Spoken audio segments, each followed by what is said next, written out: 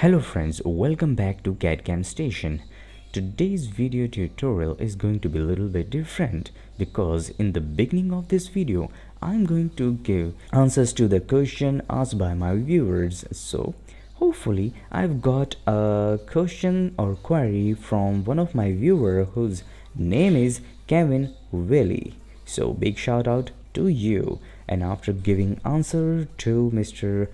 Kevin, I will be giving you a video tutorial of a bonus content at the end of this questioning and answering thing. So the main content you will be able to learn after watching this video is a revolving command and how to apply edge blend and chamfering, and at the end you will be able to learn how to use a circular pattern. So make sure you watch this video till the end, and if you are a beginner and want to learn something new, then you are on the right place. So make sure you watch my video and learn something new. Also subscribe, like, share and comment to keep me motivated. So without wasting any time, let's get started. So on the first step, Mr. Kevin Willie asked me this question. Hey, great video and content. Thanks so much once again for taking time to do videos for newbies like me. I also has a question. When you have multiple sketch object in the same sketch, that is one circle, one square and one triangle, and when I exit the sketch and only want to pick one of those objects instead of all three, let's say to only extrude one of them, how can I do that? When I click on the extrude command and choose one sketch object, the system automatically chooses all three objects. Thanks again. So thank you Mr. Kevin Willie for asking me this question. So as you are asking me that how to extrude a single element from a group of sketch, so let's jump on to the situation. Now as you can see here, as you saying that what or how we can extrude only the circle or only the square or only the rectangular out of a single sketch we have drawn here. So let me just show you that when I click on or double click on the circle, it will activate the sketch like this. So this means all these sketches, a circle or square and a rectangle or triangle is drawn into a single plane at once. So once you exited the sketch and want to extrude by hitting X on the keyboard, or you can click on extrude over here, and once you try to extrude the triangle or square or a circle, it will automatically select all of these like this. It will extrude every object in a single sketch at once. So what if you want to extrude a single square or a circle or a rectangle? In order to do that, this is very simple. So once you do this, click X on your keyboard to activate the extrude command, and just simple as it is, just hold your mouse left button of the mouse and drag it to make a selection like this, and leave the mouse like this. It will only select the circle and extrudes it as you want it. You can then click apply. As you can see, the only circle is extruded. What if you want to extrude the red triangle over here? Just do it again. Just hold the left mouse button and drag it and make a selection of a triangle to extrude it and click apply. And you can do this again with the square as well. This is very easy, as you can see. Let's jump on to the another situation like here. What if the sketches are intersecting each other on the second view. Let me just rotate it a little bit. Once you try to extrude a simple by holding over by clicking X on your keyboard and want to try to extrude, as you can see, it is selecting the edge of the square. You can exit it and make it, let me just make it a view, front view, and then type X on your keyboard and make a selection like this. It will only extrude the circle, and if you want to extrude the triangle, make a selection of the triangle. As you can see here, when I drag my selection, and if you want to make selection of only a rectangle, or if you want to make selection of only the circle, make sure you select only circle. Or as you can see, this is the selection box, the red color selection box. Everything which you want to select should be inside the circle, then it will select only that entity. As you can see, while I am selecting the circle and the square and triangle is out of the box, even when it is a partially inside the selection box, it is not selecting it. In order to select the triangle and circle, you have to make a selection of you have to include everything inside the selection to make it select like this. So this is how you can extrude while you have multiple sketches intersecting with each other like this. Let me just rotate it and let me show you how it's going to look like. This is how it is going to look. So this is it. Now jump on to the third example. As you can see, it is very difficult to extrude this sketch or make selection. Like while I am trying to extrude a circle, it is going to select the line as well. So in this example, let me just select the sketch, every sketch like this. It is not extruding it. Okay, so in order to do that, once you double click on it,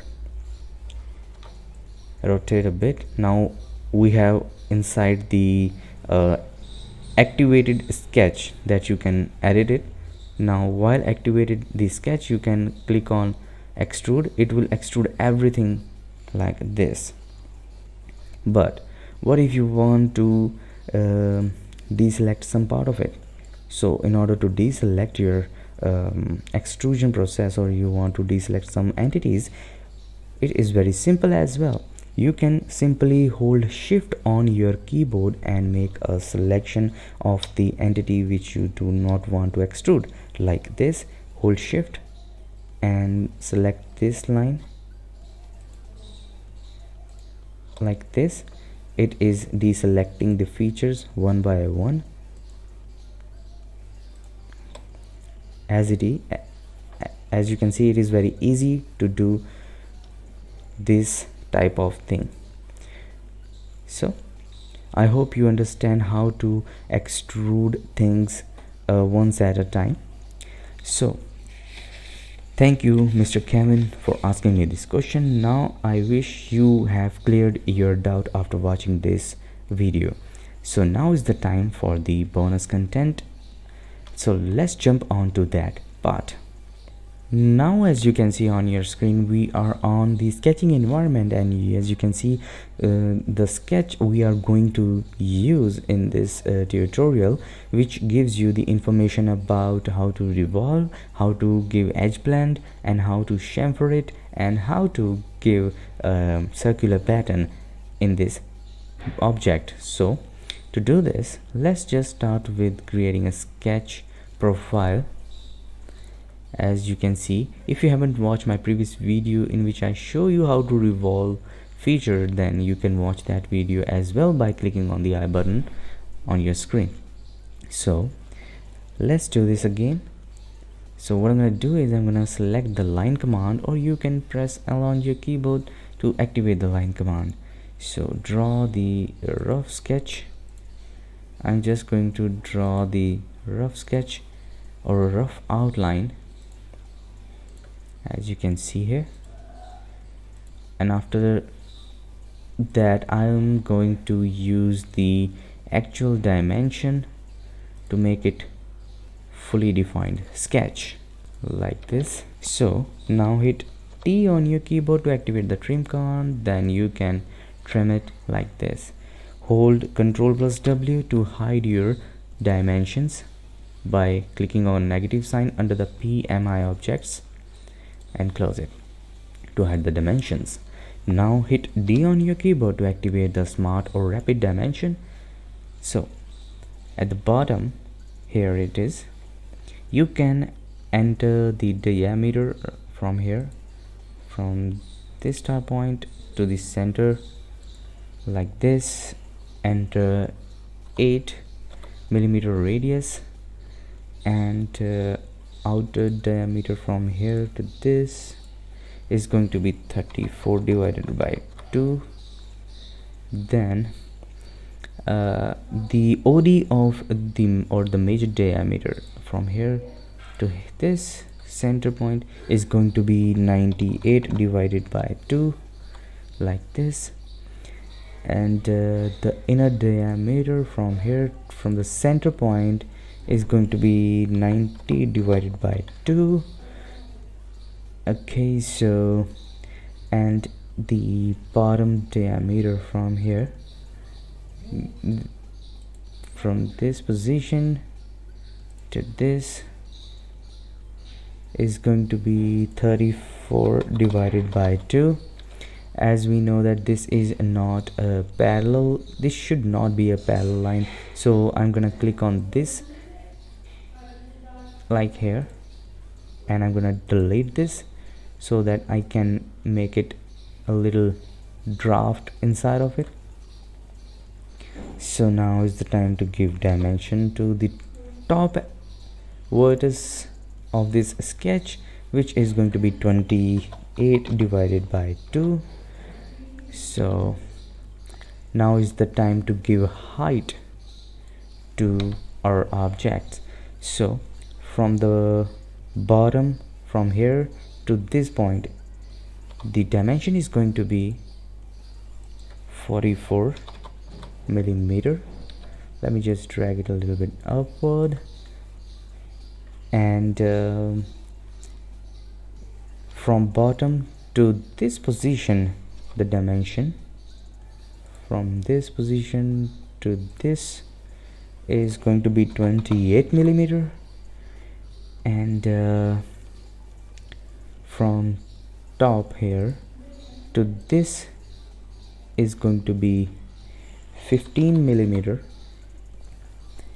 and from here to this point, this is going to be 25 millimeter.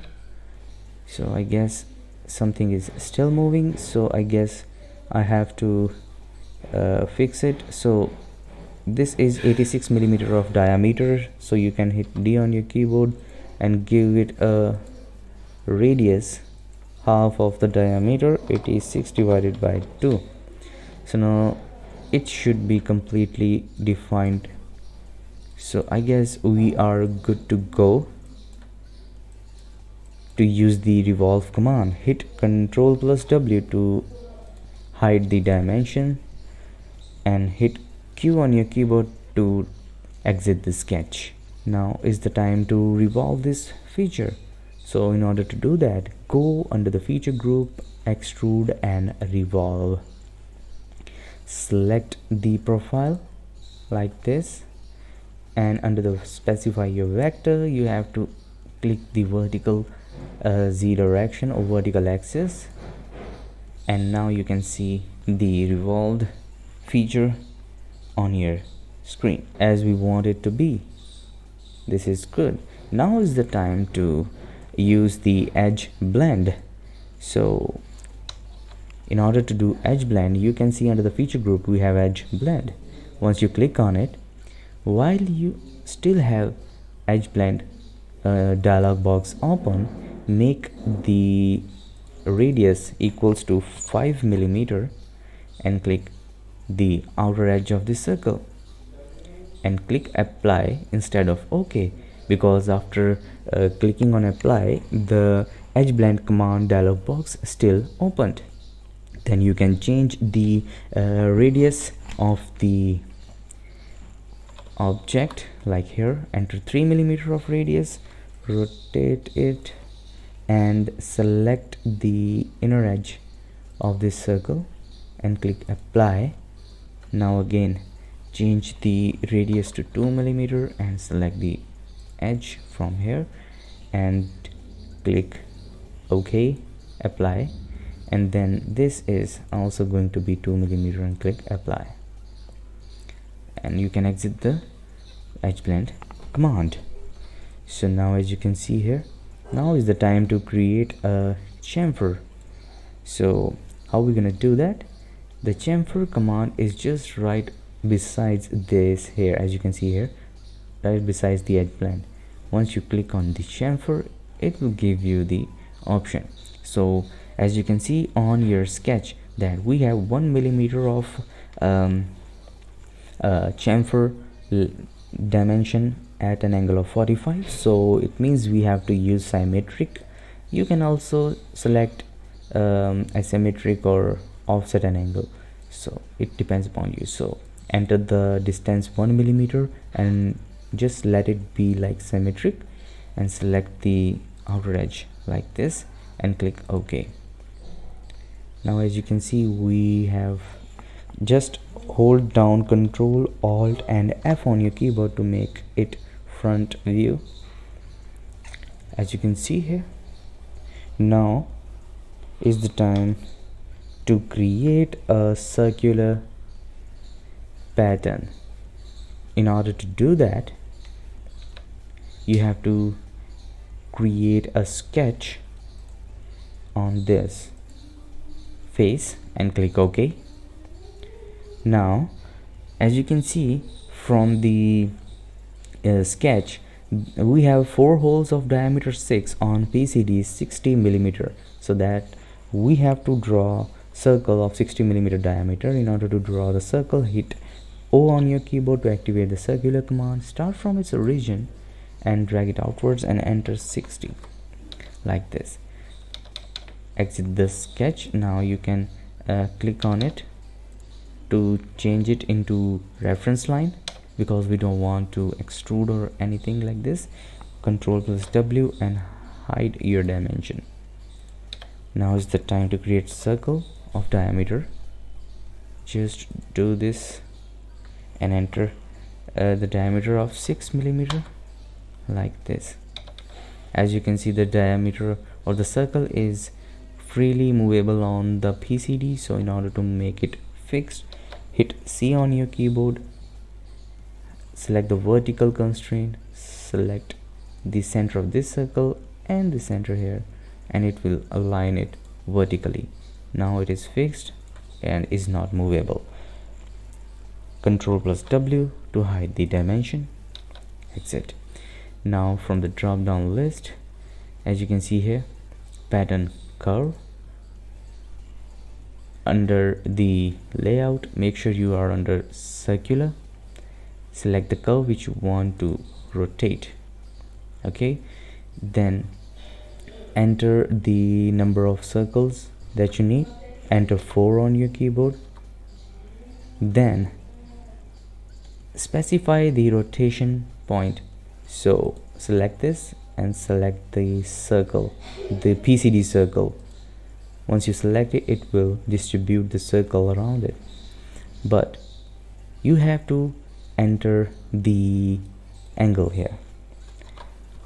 You can specify the angle, or you can just enter 90 degrees of pitch angle to distribute it along the pitch circle diameter equally, with equal distance between them, and then you can click OK. Now is the time to extrude cut it.